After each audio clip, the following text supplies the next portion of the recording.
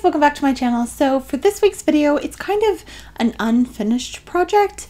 It is finished in the sense that it's complete, but I don't know if I want to keep it. I decided this week that I was going to begin the process of making over our guest bedroom. It's kind of really sad looking, and we want to have more people over and entertain more in this coming year.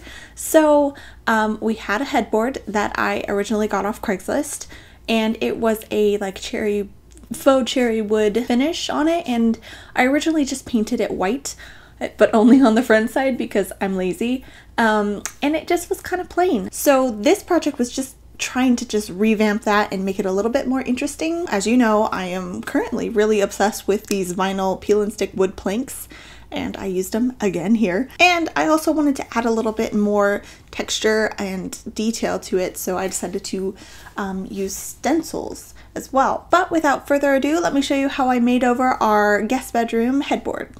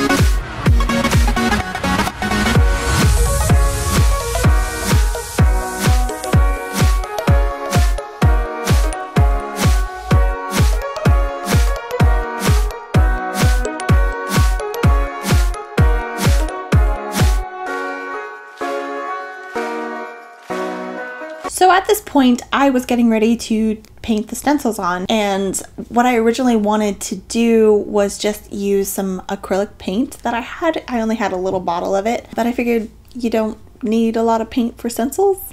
But unfortunately, I found out pretty quick that you actually do need your foam roller to be kind of soaked with paint, so you can just do a light roll instead of having to push down really hard to get any of the paint to transfer onto your project.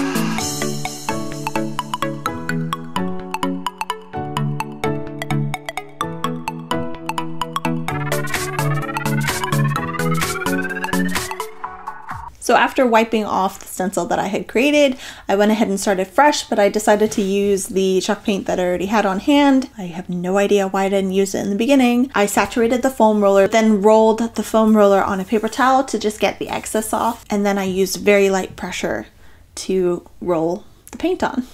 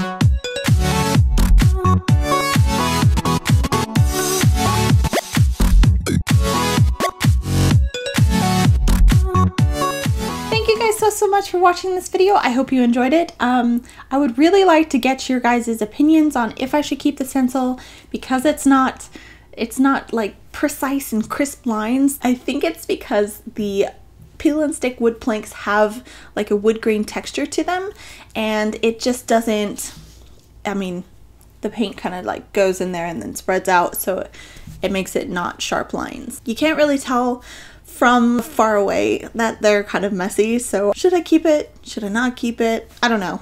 I'm hoping you guys can help me decide what to do on this. The sad thing is that I put all this work into it and you can't even see it when the pillows are on the bed. My husband was like, but the guests can see it when they go, you know, they take the pillows down to go to sleep. I'm like, yeah, they're gonna really enjoy it while they're sleeping. It's gonna be great. Anyway, I hope you guys all have amazing weeks, and I will see you guys in the next video. Bye guys!